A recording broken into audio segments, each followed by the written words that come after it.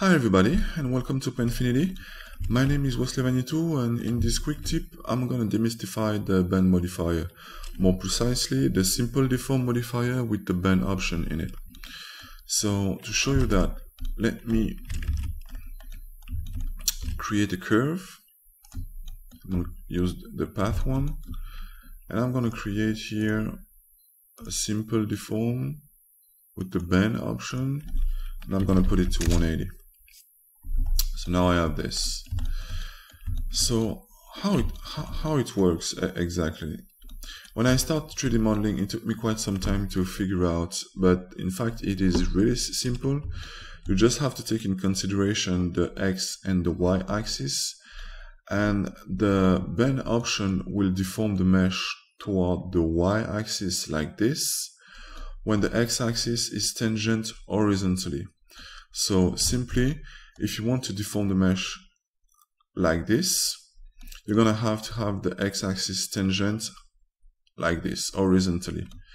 And if you want to deform it this way, you're simply going to have to change the axis. Let me put it to normal so you're going to see. So you're going to have the x-axis tangent vertically to be able to deform it this way. So once you understand that, you will be able to plan in advance the use of the simple deform to obtain the form you want. So let me show you that in a quick example. I'm going to create a sphere out of the plane. So for that, let me rotate this in edit mode. So the origin is going to stay the same in object mode. And I'm going to just put that up and subdivide this, because I love to have my origin at the base of the object. Let me smooth that, and I'm going to create the simple deform, put the bend option to 180. So now we have the same behavior. So if I want now to bend this in this direction, I'm going to have to use another simple deform, but I will have to change the axis origin. So for that, I'm going to use another object here to be able to do that. So first, let me copy this and put it to 0 for now. And I'm going to create an empty. This is what I'm going to use to change the axis origin. So let me select it now. And what I'm going to do, I'm going to lock the y-axis, and if I put it to normal mode, as you're going to see, the axis change. So I have the tangent vertically now, and if I now increase the angle of the deformation, you're going to see it's going to bend the way I want in that direction. So let me put it to 180. And now I have this. Let me put the wire. And you have it. As you can see, it's pretty straightforward once you understand how it behaves exactly, and you can create a different form. So now let's have some fun with that. If I want to create a sphere, all I have to do is to just duplicate to have another plane and increase the second simple deform to 360. So I'm going to have a full sphere. So for that, what I'm going to do, I'm going to create an array and I'm going to put it on top and change to 1. So let me show you. So I have it duplicates on the z-axis. Change to 1. And what I'm going to do now, I'm just going to increase to 360, and I have a sphere. I have a perfect sphere.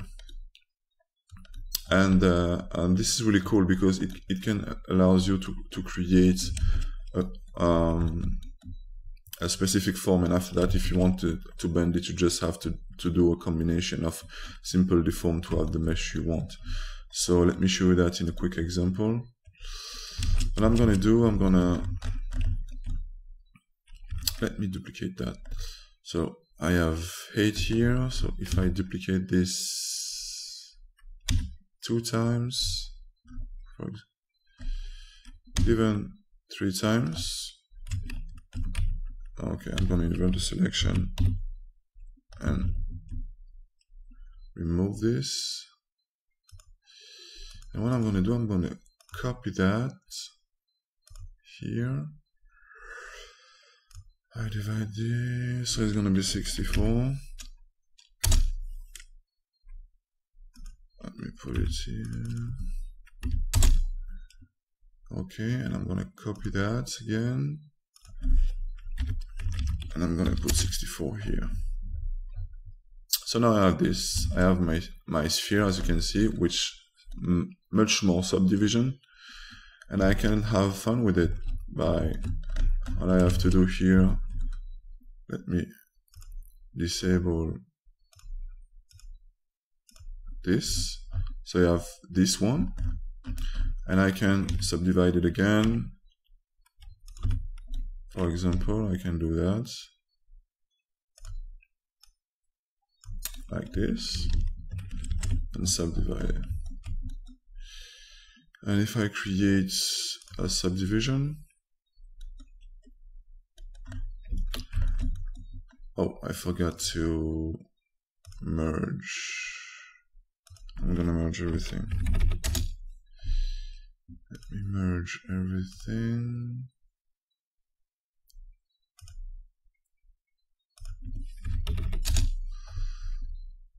Okay.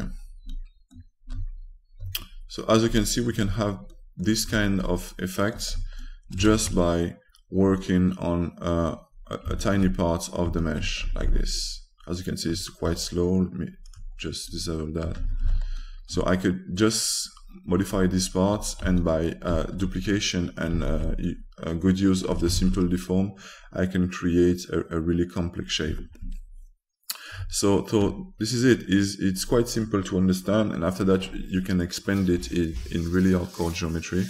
So I hope you like it, and see you soon.